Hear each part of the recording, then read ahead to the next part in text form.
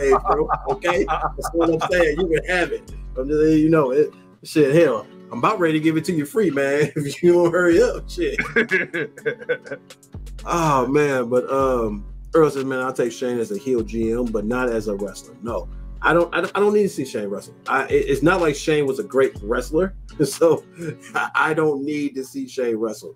You know, he could just come do what he do, and, you know, and be a factor in some way. Man, did I miss it? Or did they not just show all the... Oh, no, damn. Yeah, it's definitely an overrun. I just realized it's 10-1. Yeah, I figured, because like I said, when Swerve came out, it was already like 9:53. I'm like, damn, that's late. That's all right. Look, see, TNT understands. It's like, okay, this is the wrestling show.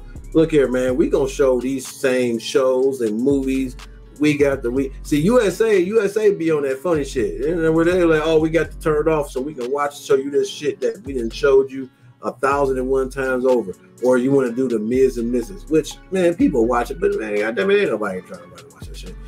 Yeah, you know, I'm tired of them cutting the shit up at 10:58 to fucking exactly, man. Like, nah, this ain't even a title match, man, but this is important because of the main event of the pay-per-view. And, of course, this is Swerve going up against his former group.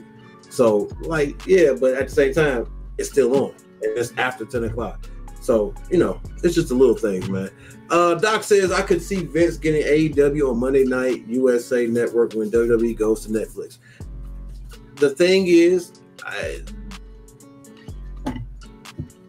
that wouldn't be a great idea. I'm sorry. I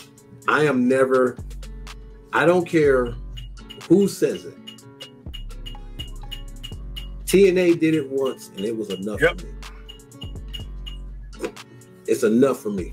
Nobody, and I repeat, nobody, until you become a guaranteed juggernaut, no matter how good or bad the wrestling people think about it, because you got to think about it. WWE is a juggernaut, regardless of how we felt about it prior to Triple H taking over and running it himself now.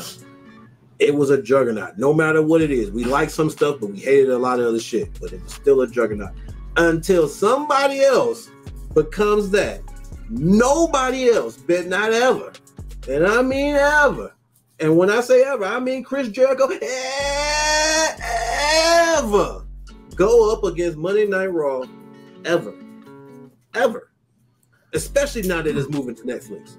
You better not go up. You better not move to Monday night. You better stay away from Monday nights. Now that they about to move to Netflix, you better stay the fuck away.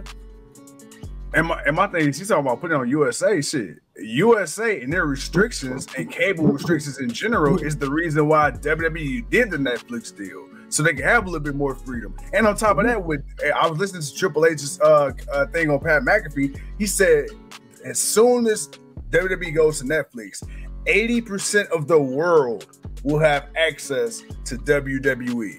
80% of the entire world will have access. That is fucking crazy when you think about that. That's beyond because it's no longer on domestic television. Yeah. You're taking it out of domestic and putting it on a whole new platform that can go global. Hey, ain't that what Eric Bischoff was talking about when we was talking about the whole partnership deals, and we had him on an interview, how he was saying domestically WCW numbers started to hit the bit, hit the fan, but across they were doing great with all the crazy shit. So, bruh, can you imagine this? Oh my god. Okay, so a couple of points. I'm gonna hit on this. First and foremost, it's better for AEW to stay where they're at because TBS, TNT allowed them to do way more than USA would ever allow them to do. That's one, too. Number two, if Discovery ever pulls the trigger and puts the library in AEW on HBO Max or Max or whatever it's going to be called, dude, they're in the same boat because now you're on a streaming platform that a lot of people have HBO Max. A lot of people got that. They got a lot of stuff on there you can watch. A lot of people got it. It's not Netflix, but it's close enough. But it's still, dude, that's bruh. That they might have to pull the trigger on that. But you know, that's another conversation for a different day. But right now with Netflix getting WWE Raw, you better not, and I repeat, better not go up against that show. SmackDown, and you may have a chance with SmackDown because SmackDown is moving off Fox and they're going back to USA. Yeah, but eventually the plan is to have SmackDown, Raw, and like in its entirety, everything goes have all three on Netflix, which is a fucking huge. And when that happens, you stay the fuck off of their days. You stay off of their days. Period. Stay off of their days. There's no point. I mean, unless you on a network that's pushing the hell, you got to be on a top network. You got to be on something everybody got. You got to be on something everybody got somehow. As Will Ospreay and you got to think about this. Shit gonna be commercial free. I'm like that. That's gonna be. I'm very curious to see the format for that. To see like a Raw versus a SmackDown, just to see how they structure the shows, with one being, you know, commercial free, the other one being kind of a little bit more restricted. And of course, you got to script it and structure it different.